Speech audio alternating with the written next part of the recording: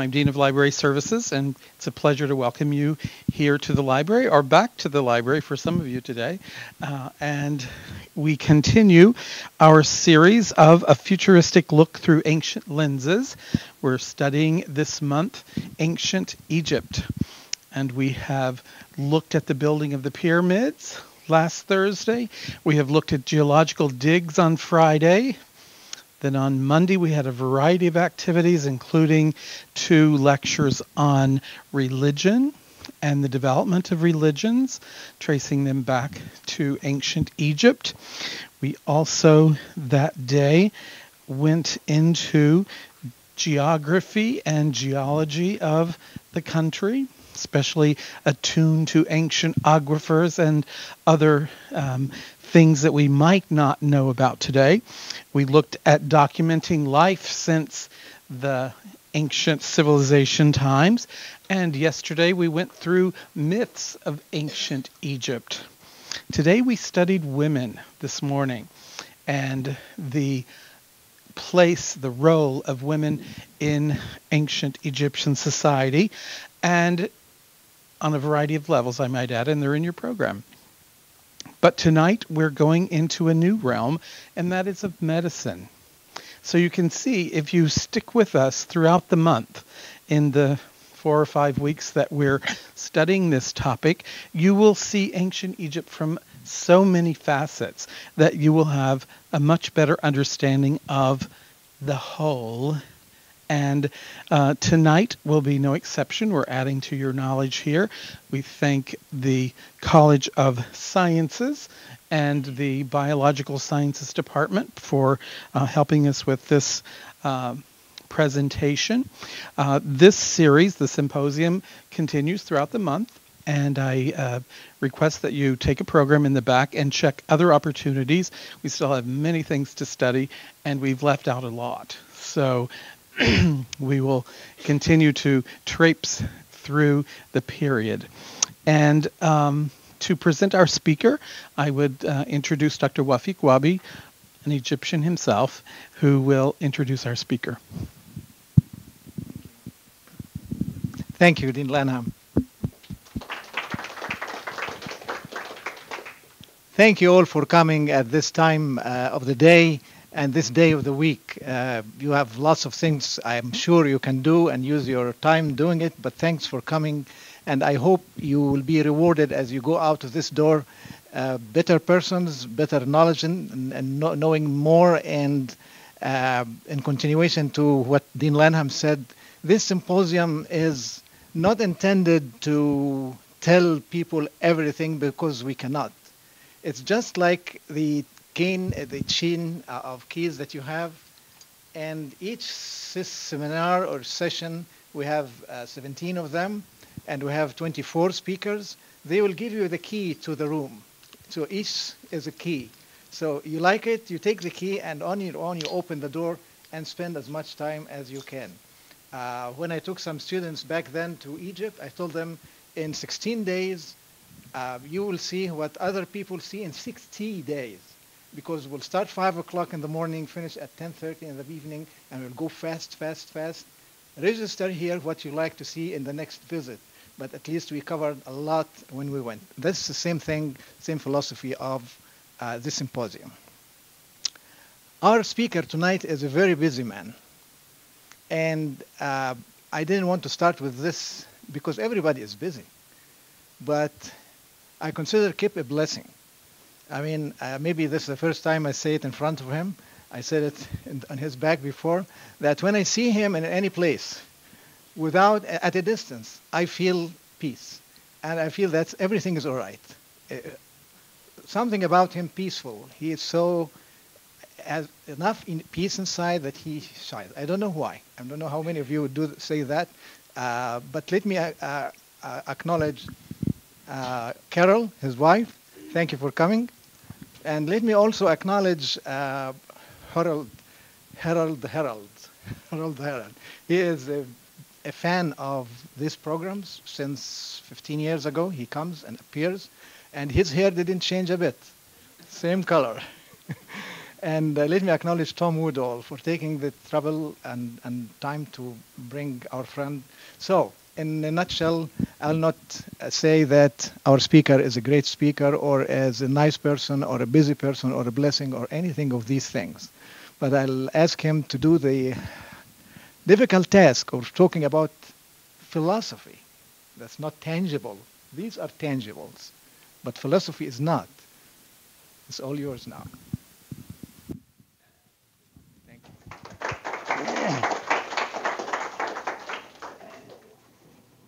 Well, thank you for coming. Dr. Wabi is a good friend of mine, and he's also a very persuasive recruiter.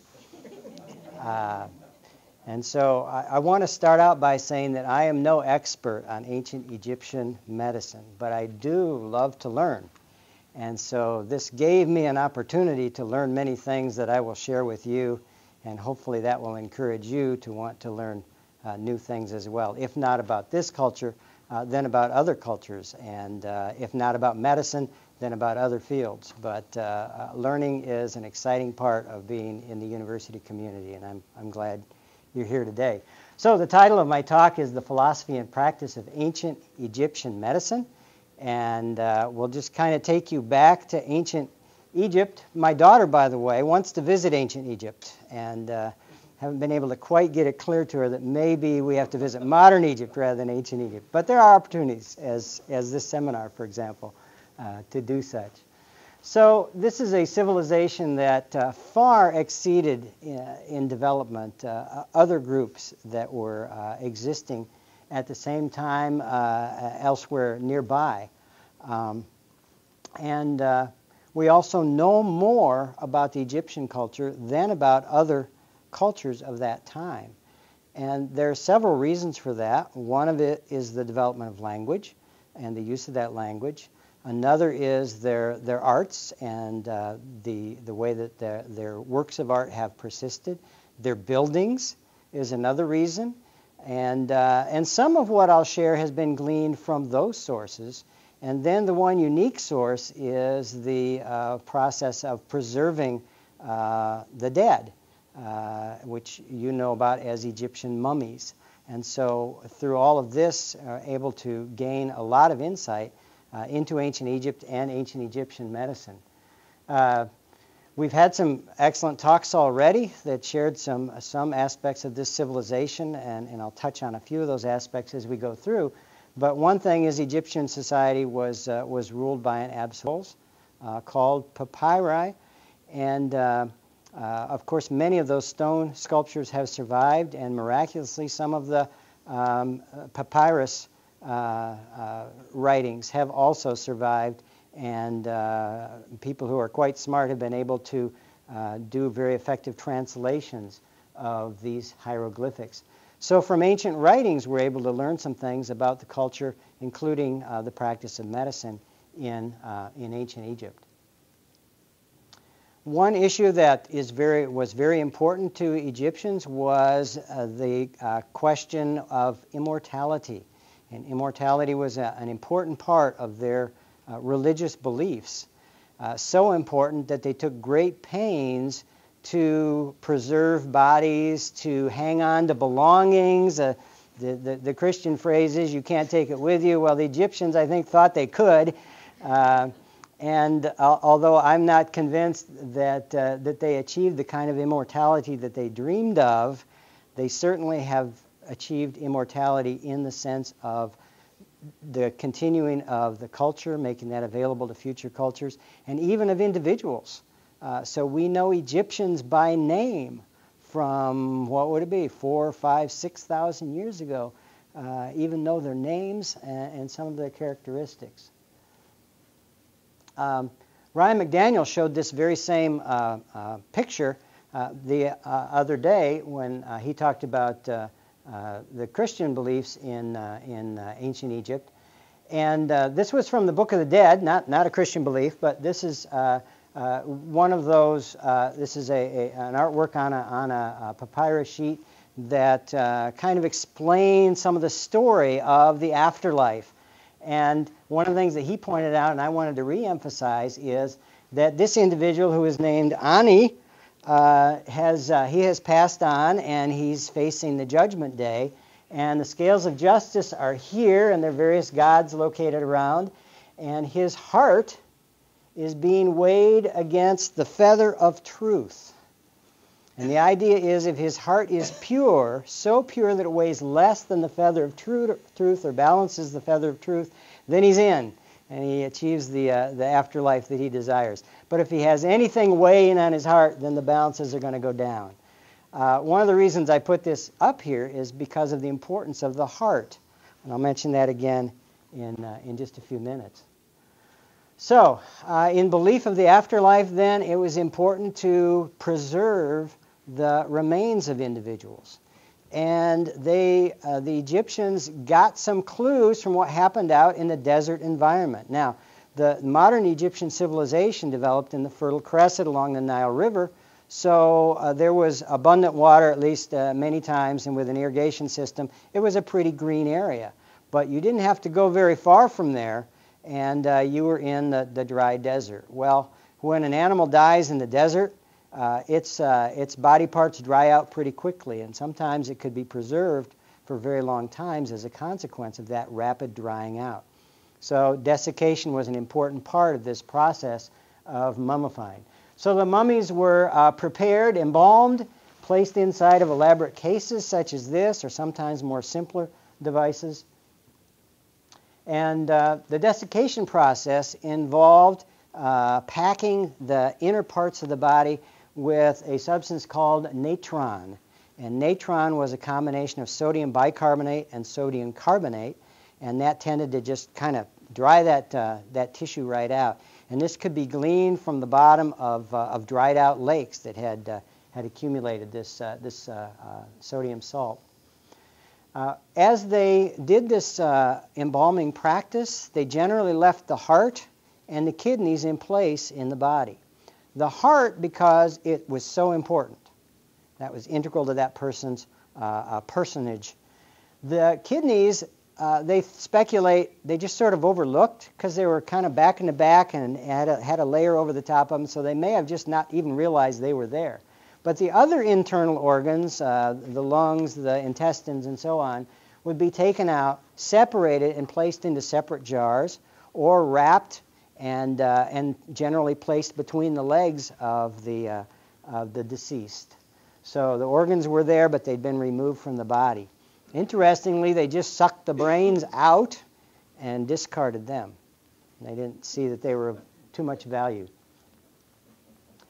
Now, there are a number of ways that you can examine mummies, and one of those ways to actually perform autopsies on mummies. Now, normally an autopsy would be performed right after someone had died, but because these bodies were preserved, things could be learned through autopsy afterwards. The first autopsy was performed in 1825 in England, first autopsy of a mummy.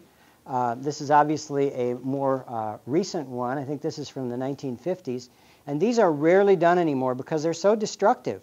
They're invasive to the sacred honor of that individual, but they're also destructive in terms of destroying what has been preserved in order to examine what's there and to make such things as tissue slices to examine under the microscope. So this is rarely done anymore, and fortunately there are additional techniques that can be valuable. One of those is X-rays. This is an X-ray of a very well-preserved specimen. And so in this case you see the bones quite clearly and don't see any particular damage.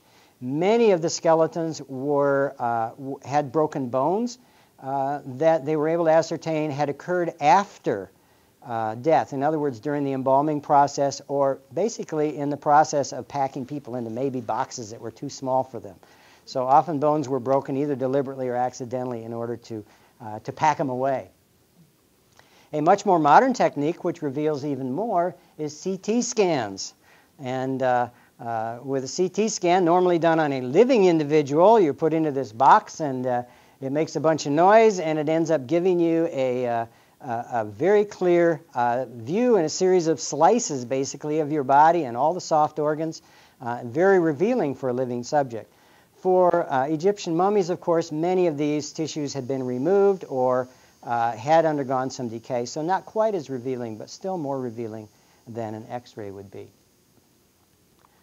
So one of the things they learned from the mummies was examination of the bones. And by examining the bones, you can see some differences in height between ancient Egyptians and modern Egyptians and modern Americans.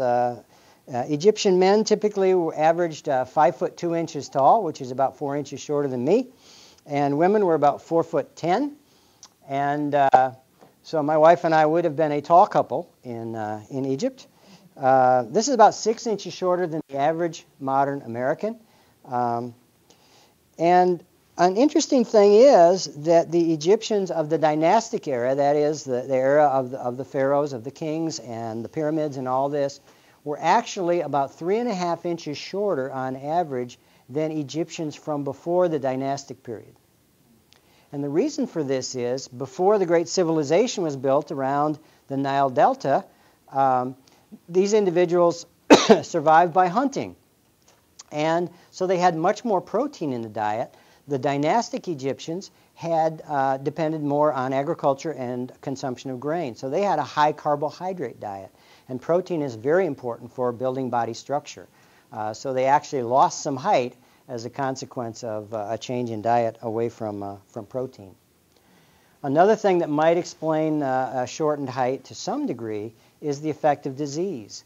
And X-rays would reveal shortened growth lines in individuals. Those growth lines are an indication, kind of like the rings of a tree, of bone growth, annual bone growth. And so children would frequently have, or bodies would frequently show periods of time where there was very little growth for a year or two. And that could have been due to disease. Serious disease, of course, would take its toll on growth, or malnutrition. Now, since many of these mummies came from very privileged families, malnutrition was probably not a likely cause for most of them. But disease certainly would do some stunting of the growth. Diseases that, with modern medicine, we avoid for the most part. Some things about the life of Egyptians that came from their literature, as well as some things that could be determined from mummies.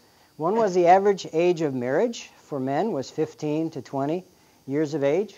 For women was 12 to 13 years of age. So they kind of got started early, and that's probably a good thing because half of Egyptians died by the age of 34.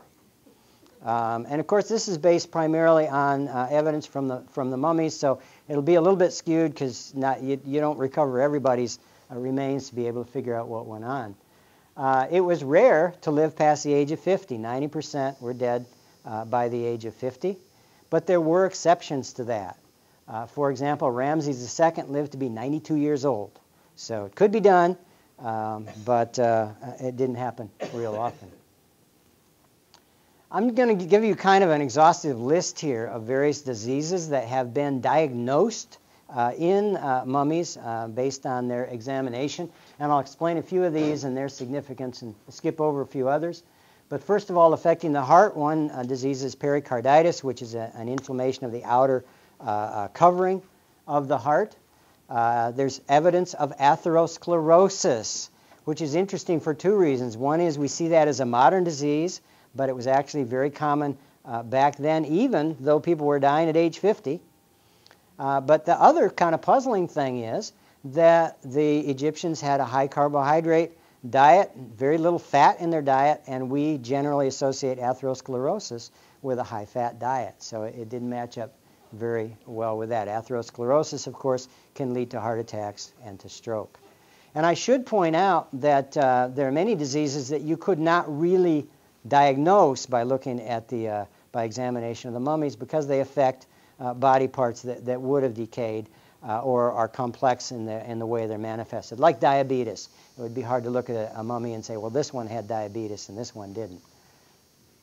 The lungs were examined. It surprises me that there was any tissue surviving from the lungs, but they were able to find emphysema. Emphysema is a lung disease where there's a lot of scar tissue, so that may have been some of the reason that they were able to find it.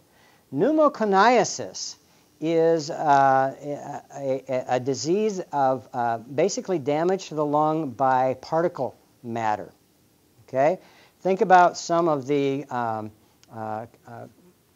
things you've read about in the news with the first responders at the World Trade Center after September 11th, and many of them are developing lung disease because of the particle matter that they inhaled when the buildings came down. Well, the Egyptians had constant exposure to sand, and so breathing sand would be pretty much a part of their lifestyle. So that would explain the pneumoconiasis. Pneumonia is an infection of the lungs, common in most civilizations, helped along now by antibiotics. And tuberculosis was common back then, more common than now. It also affects the bone, so it was easier to diagnose in the mummies. Kidney stones, they're going to hang around, so you'd find those examining a mummy. And glomerular sclerosis is kind of a hardening of the blood vessels in the kidneys. And this is a disease that would be associated with diabetes. So one piece of evidence of diabetes back then. In the digestive system, most notable would be tapeworm. They found actual worms, found the eggs of the tapeworms. Many of these tapeworms are derived from other organisms like snails, which were common in the Nile River Valley. One particular guinea worm is a worm that begins its life in the intestines. It then burrows out of the intestines and out through the skin, causing a painful eruption in the skin. And guinea worms is a disease that the Carter Center, the World Health Organization, and several other organizations are teaming together right now to eliminate from the world. A very aggressive effort. I read literally an hour ago that there are only 3 nations in which that guinea worm still exists, all 3 in Africa. Of course, you'd see evidence of bone disease, osteoarthritis, arthritis of the bones was found, and also evidence of violent deaths. When you find a mummy with a crushed skull, you kind of get an idea, I think what might have happened here, or a piece of weaponry sticking out of them. That generally gives you an idea. And there was also some evidence of stroke, again, going along with the atherosclerosis. There are a few cases of cancer found in mummies. One reason might be the lack of persistence of those kind of tissues, although some hard cancers certainly would persist. But more likely, it was rare. 2 reasons. One is they're dying at fairly young ages, and the other is they did not have the exposure to many of the environmental contaminants that we are constantly exposed to in modern society. So not much cancer. You can also learn some things about the teeth and some things about dental medicine because the teeth are well preserved in mummies. They had few cavities. Probably had something to do with their diet once again. They did show extreme wear on the crowns of their teeth. And this is because they ingested a lot of sand. Okay? Some of this would have just gotten mixed in with their food. But the other reason is that they ground their bread or their wheat between 2 stones to make bread. And so you'd have mineral material also mixed in with the bread. Well, this was a serious problem because when you wear the enamel off of the crowns of your teeth, then it's prone to infection. It's very painful. And that often could be the cause of death of individuals, is a tooth infection that could not be overcome. There were even a few rather creative dentists. Here's a dental bridge in a mummy. 2 teeth fell out and put them back in using a gold wire. So I'm sure that was quite a surprise when they found that one. How did they make the holes? Drills. They actually have drills. They're hand drills.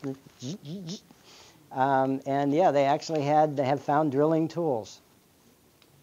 This is, by the way, I'm watching Barb back there covering her mouth. This is before any kind of anesthesia, either general or local anesthesia. Well, let's talk a little bit about the healers. There was a therutic or upper class of healers. These were mainly priests or were designated as priests. They practiced rituals and magic. They called on the gods for healing, and they were kind of the upper class of healers. They also would interpret the dreams of people who were ill, thinking that that might provide them with some clues as to how to heal these individuals.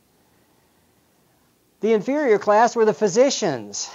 The physicians were also known as the Sunu, and the Sunu sometimes practiced some of the same things as the priests, but they also used a more natural means of healing, which generally involved such things as minor surgeries, use of ointments, and various kinds of medications that I'll talk about later on. So these were the doctors, and these were kind of the priest magicians, and they sort of all worked together in society and provided what they could to people who were ailing. The lowest ranks were the bandagers. They usually learned their techniques from the embalmers, and they learned how to bandage body parts that needed fixing. And medical trainees, our medical students, would have been pretty low on the scale, as they are kind of in the medical establishment today. Both were managed by the physicians, so they didn't make their own diagnoses, or they basically did what the physicians recommended that they do. Well, the concept of dualism is important in talking about ancient Egyptian medicine, because what we saw was a transition from this magical treatment of disease to a more rational treatment of disease. And often the two would get all intertwined with each other. So you would use both magical remedies as well as remedies that had a more natural approach, all at the same time. Two main causes of illness were recognized. One is displeasure of the gods. You displeased the gods, so they made you ill. And the other is that there were also natural causes. And so again, you just had sort of a mix of those causes. A very famous name in the history of medicine is Imhotep. Imhotep is the first physician known to history. This is a drawing of him. He was born around 2650 BC in Memphis. That's not in Tennessee, in Memphis, Egypt. Yes? Was he like the inferior class physician? Or He was higher? He was more of a priestly physician, yes. He was more of a priestly physician. But he had some natural aspects to his healing. He served the pharaoh Djoser, who was pharaoh for about 20 years. And he served both as the pharaoh's physician and also as his chief architect.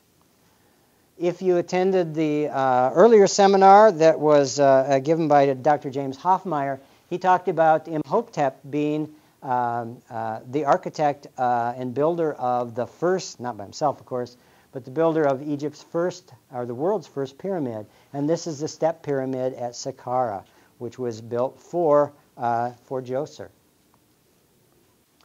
After his death, he was elevated to the status of an Egyptian god. So he went from being a true living individual to someone recognized as a god of medicine. Many hundreds of statuettes like this with Imhotep sitting holding a scroll, because he was also a scribe, honored him. All of these were made hundreds of years after his death, so they don't actually represent what he actually looked like, but just someone's attempt to deify him. He was also commemorated in a 1928 stamp in Egypt.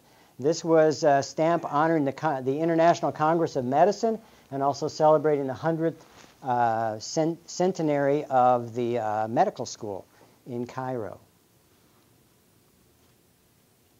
There also were female physicians, and this is unusual in these cultures and these times. Pesachet, who is drawn here, is recognized as the earliest known female physician, and her role was described as overseer of the female physicians. So she was kind of in charge. There are more than 100 prominent female physicians who are named by various scrolls in history. Now, some interesting things about anatomy and physiology, and by the way, I was introduced as being in the biological sciences department, which I am, but what I enjoy teaching and what I spend most of my time teaching is physiology, so this part was especially of interest to me. The process of embalming offered the opportunity to study the internal organs in a way that otherwise would not have been provided. It was because of the high elevation or the high status of the dead. It was thought not right to do autopsies or to do any kind of examination of bodies after they died, except in the process of embalming. So some things could be learned during this process. Clearly, the heart was the most important organ in the body, and it serves as the seat of intelligence and of emotion. As I mentioned before, the brain was not seen to be of any importance. One individual did recognize that when there was brain damage, people sometimes had trouble walking, so they saw a connection there, but that was about as far as it went. Air was recognized as vital to life. Of course, this is thousands of years before oxygen was discovered. And the scheme that was laid out was that air passes through the trachea and the heart and then into the heart and the lungs. And then it passes from the heart and the lungs through the blood to other organs called metu. And then from the metu, it flows through secondary metu, which would be smaller vessels, to the surface of the body, where this would then be released as sweat or tears or semen or urine. So basically, they saw a flow that started out really pretty accurate until you get to those very tiny blood vessels, and then they had them going out the skin instead of the blood circulating. You've got to remember, no microscopes at that time either. It would be thousands of years before the capillaries would be identified. Disease was thought to be transported as a foul substance called eukedu to the various organs. And when you think about the things that smell the foulest about the human body in life and in death, you kind of get an idea of where they got this idea of the eukedu. So the goal of healing then was to expel the eukedu, and a good way to do that would be through the feces. Pus was recognized as the eukedu trying to get out of the body, trying to escape from the body. And so the drainage of pus was encouraged, which turns out to be a good idea. So the buildup of eukedu in the organs, even a slow buildup, leads to decay of the flesh, which we know now as aging. And so it was routine for people to take laxatives, get those eukedu out through the feces so they didn't build up and cause our bodies to decay internally. Now, much of what we know about the healing arts, most of what we know about the healing arts, comes from various written documents, various papyruses, and I'm going to mention a few, but certainly not all of them. One was called the Kahun Papyrus, and I mention this because it's recognized as the oldest medical papyrus, and this was from 1800 BC, and it focused primarily on gynecological diseases and on pregnancy. I'll mention a couple things that came from that as well as other sources later on. The Hearst Papyrus, according to what I read, is actually older, 2000 BC, but there are doubts as to its authority. And one of the reasons for those doubts is the incredibly good condition that it is in. But nonetheless, it contained many magical remedies that were consistent with other documents from the time. So perhaps it was a more modern copy of a more ancient document, hard to tell. Now, belief in the supernatural was very important. And there were no hospitals in ancient Egypt, but temples were places of healing. So people would go to the temple in search of help from the physicians and priests. I won't share all of the things about the supernatural because I don't know them, but I'll share one interesting family. And this is Isis, kind of a Mother Earth god, and Osiris, who was a sun god. And together they created agriculture and the medical arts. And by the way, now we're in the area of myth. These are not real individuals who lived, but gods who were in Egyptian mythology. They had a son named Horus. And Horus had healing powers and had the gift of prophecy. So it was common in places of healing to have statues of Horus. Many of them had Horus standing on a crocodile. And I didn't quite get the connection of that one. I'm still kind of curious about that one. Now, Isis was important because she reassembled the parts of her husband, Osiris, when he was hacked to pieces by his evil brother. And that's pretty impressive healing powers, to be able to put someone together after they've been hacked apart. So she became one of the goddesses of healing. And their son Horus also had his own powers that came kind of the hard way. One thing was he was bitten by a snake when he was young, and he was then healed by another healing god named Thoth, and from that point on he was immune to snake bite. So he was one that they frequently turned to for healing, or his image, his statue, for example, for healing of snake bites. He also is reported to have had an eye destroyed in a battle, and that eye was restored back to health as well. So he's also the patron god of eye doctors. So Horus had kind of a rough time of it. Again, this is in mythology. But he always was healed. He always bounced back. And so he was recognized as a very important figure in healing. Amulets were often worn or carried by individuals to help them either ward off diseases or to provide healing for diseases. Here are some examples of museum pieces, really beautiful pieces of art showing different body parts or animals, hippopotamus and beetles there. The taweret is kind of interesting. This is a figure of a hippo standing upright. And Taweret was the goddess of fertility. There's Horus and Isis, and I never did figure out who that third person was, but I think it's somebody's sister. Now, not only were there supernatural reasons for or ways of healing or beliefs about healing, but also there were natural means.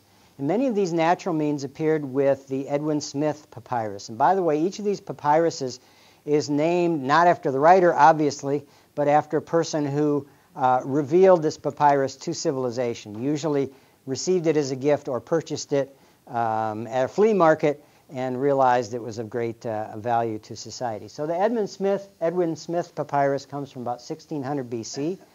And this was the first of the literature to contain a rational scientific approach to medicine.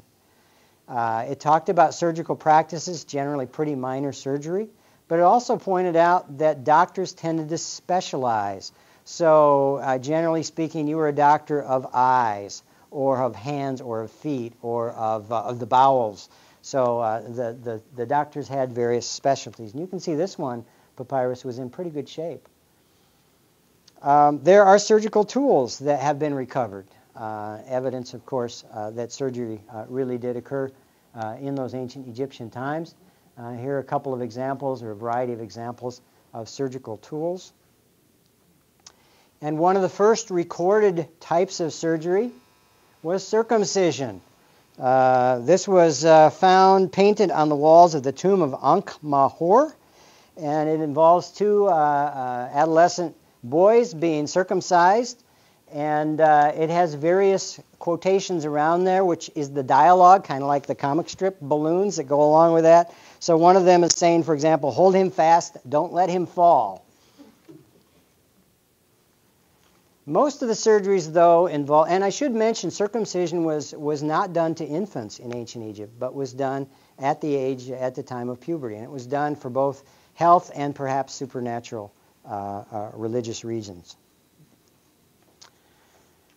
Most surgery involved repairing of wounds of some kind, and so the Egyptians were skilled at splinting broken bones, at stitching cuts, and at bandaging wounds. And there are instructions in these papyruses about how to do those. There even were prosthetics. This is another one of those amazing mummy finds, an artificial big toe that obviously probably a very well-to-do Egyptian carried to his grave. I don't remember exactly who that was, but even prosthetics was practiced. Obstetrics and gynecology is important in any culture because it has to do with maintaining the reproductive ability of women and caring for the birth of children. And so I mentioned the one papyrus that emphasized that area in particular. So some of the areas where medicine was practiced, of course, various diseases of the female reproductive tract. There were fertility aids, things that could be taken, or practices or chants that would aid in increasing fertility. There were contraceptives at that time.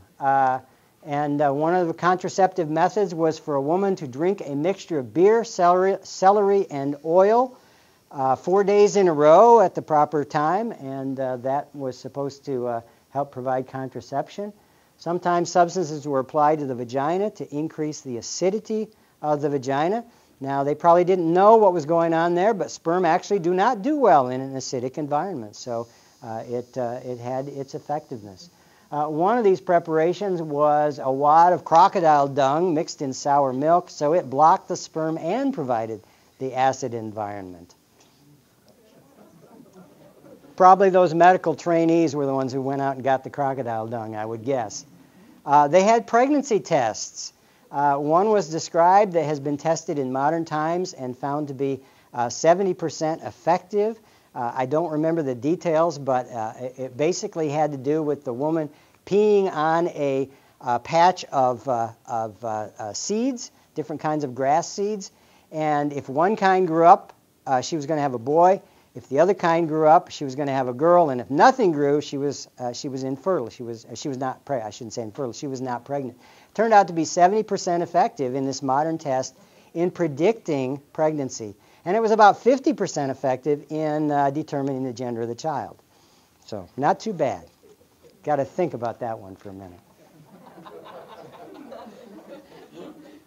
Sagging breasts, even that there was a cure offered, and it was to smear the blood from a pre-pubertal female onto the breasts. Apparently they thought that that would contain some healing device that would youthen up the breasts. Childbirth was an interesting process in ancient Egypt. It was generally done sitting on a birthing stool, usually made of bricks, so it was in an upright position. You had the benefit of gravity at work in this case. And the person was not attended by a physician, but would be helped by midwives or by relatives. And I wanted to share a story about that from the Bible.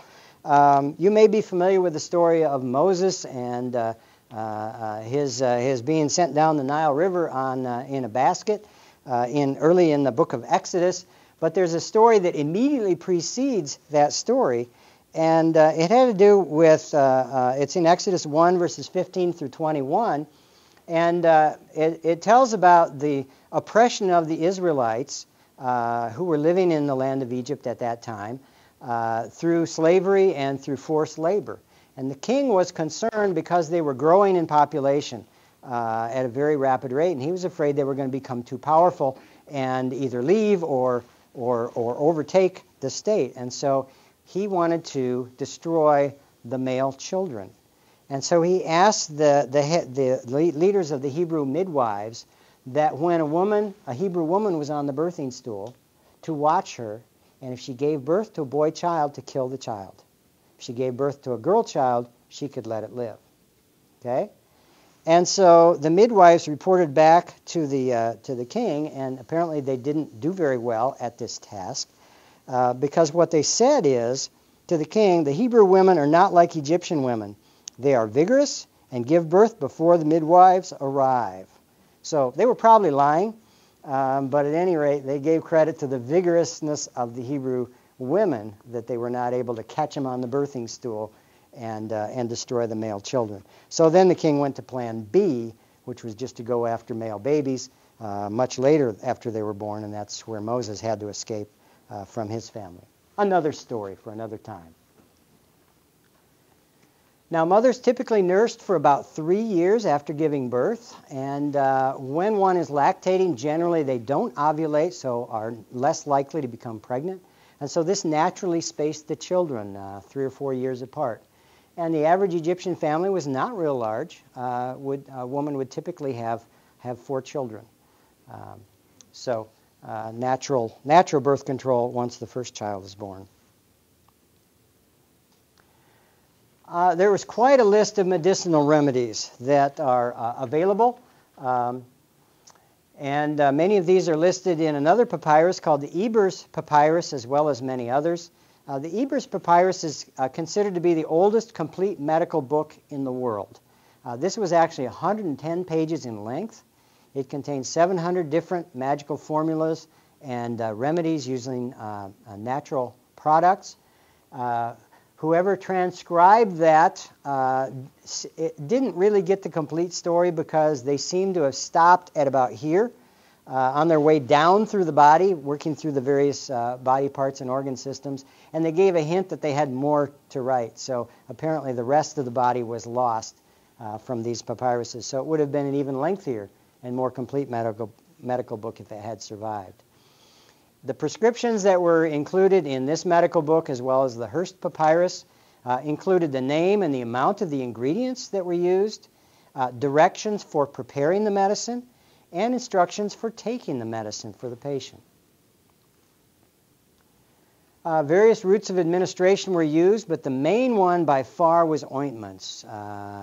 Ointments that would be spread on the skin or placed in the eye or in the various orifices to treat whatever diseases were occurring in those places. There also were some oral medications that would be taken by mouth. The main solvents that were used are listed here. Water, of course, is an excellent solvent. Honey was very commonly used as a solvent in ancient Egypt, and it was thought to have healing powers by itself, even without the additional ingredients. And as a matter of fact, it does have antibactericidal properties. The reason is honey contains a very high concentration of sugar, and when you place that on living tissue, it tends to dry up those tissues, and that would include bacteria that were exposed to it. So it would tend to kind of drain the water out of these organisms. Beer, why not? Vegetable oils and animal fats were also used. Some of the active ingredients. One of the most common active ingredient is called jarret, and no one has been able to definitively translate what this plant material was. So we really don't know what it was, but it was used for treatment of diarrhea and for the treatment of eye problems. Very commonly used plant material. Frankincense you may have heard of from the Christmas story. Frankincense is an aromatic resin from the boswellia tree, pictured up above, and the resin is shown down below. And it's known to have analgesic properties, that is, to deaden pain. And it was applied to the head or the limbs for treatment of pain. Castor bean. We know this in the form of castor oil, but these beans were used as a laxative. They come from the ricinus plant. It was generally used topically. It was also used topically besides being used as a laxative. And Dr. Carlsword tells me that this is a very, very toxic bean, so not to be trifled with in terms of using the proper dose. Aloe was used for its healing properties. You may be familiar with that because aloe vera is an herb that is used in many topical preparations that people use today for their skin.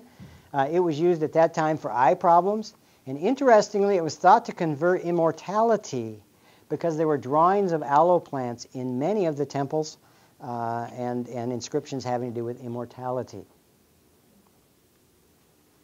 Figs were consumed mixed with other medications for treatment of abdominal pains, for urinary tract disorders, and effective in hippopotamus bites. A plant called colocynth, which is kind of a cucumber-like plant, was a very strong laxative. And it also was used to perform chemical abortions because it caused such strong contractions of the uterus. So it was just kind of a brutal medication. But if you really needed a strong laxative or you wanted to perform an abortion, it would be effective. There were some products derived from animals. I'll just mention a few. The semen from a stallion could be taken to restore sexual drive. Raven's blood was used to treat hair problems. Remember, the Egyptians all had dark hair. Fish skulls were utilized for treatment of headache. And pig eyes were ground up with other things for treatment of blindness. Malachite is an interesting one. This is a copper salt that was ground up and used for green eyeshadow. It's a very, very beautiful stone. And it was mined in that area. And it was noticed that the miners did not seem to succumb to epidemics that sometimes came through the area. And so it began to be recommended to use malachite as a topical medication to ward off epidemic diseases. And it was used only topically. And people also wore beautiful malachite jewelry. And it was thought that that would also provide some protection. It takes me back to my grandmother, who wore about 6 copper rings on her hands because she believed that copper warded off arthritis. So we continue to see some healing powers of copper, and indeed it has antibactericidal effectiveness. I'm going to close with some medical advice that comes from some of these writings that we can all take to heart in one way or another. First one, do not slight a small illness for which there is a remedy. Use the remedy. Another one, which is very important in the use of antibiotics today, do not say my illness has passed, I will not use medication. You've given all those antibiotics, you take the full course. Okay? Useful advice for today. The next one, you can see the medical establishment hasn't changed much. A remedy is effective only through the hand of its physician.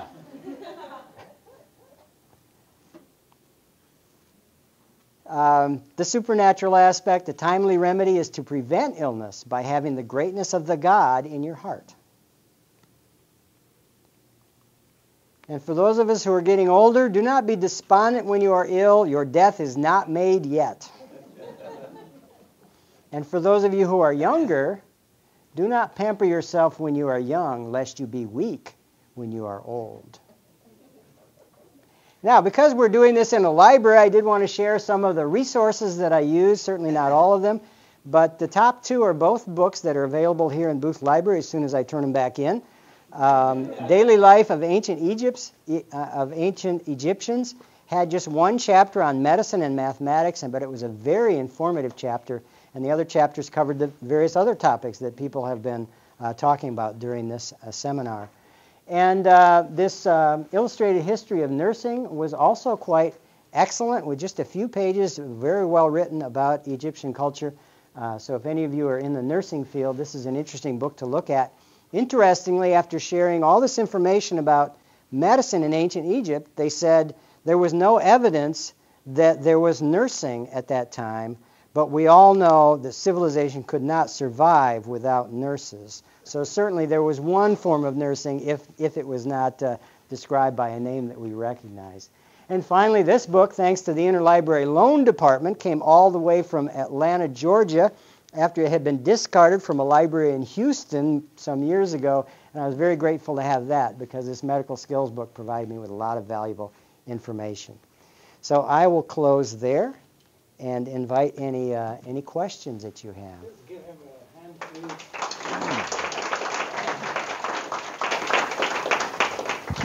And as you see, we have 5 minutes to go to 8 o'clock, and I know you have other things to do. So in the 5 minutes, we want to do lots of things. So first, if you have a big wow in your mouth, it is time to say it when I point at you. Wow. Wow.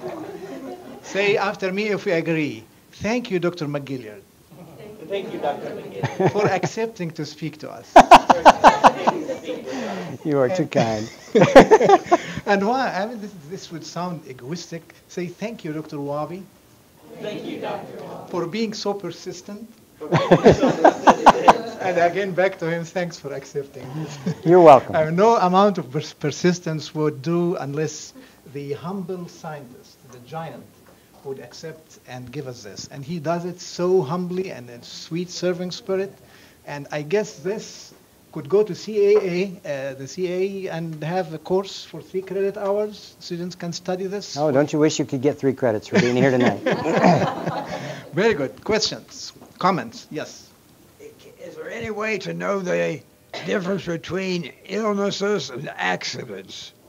In other words, did the literature give you any clue as to how many people died from accidents, infections, for example, or whatever? I got that. This kind of literature was more about individual cases or remedies, so it really didn't provide that kind of statistical look. Perhaps from some other sources you could find information like that. It's interesting because Imhotep, besides being in the king's court, also was supervising this big pyramid scheme. And obviously there would have been a lot of accidents in the construction of those kind of things, and he may have learned some things from that. But it's easy to tell from looking at remains of mummies whether they had succumbed to a disease or an accident, but the actual statistics, I couldn't tell you that. From the mummies of the royal family, there were a few that died from violence, but most of them appeared to have died from natural causes. Thanks. Other question or comments?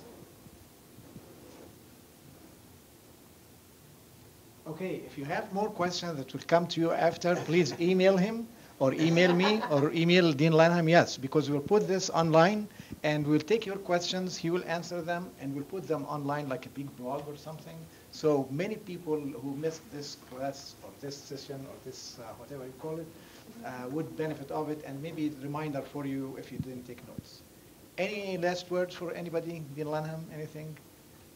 No, just to thank our Dr. McGilliard for being with us this evening and sharing so much in a short period of time.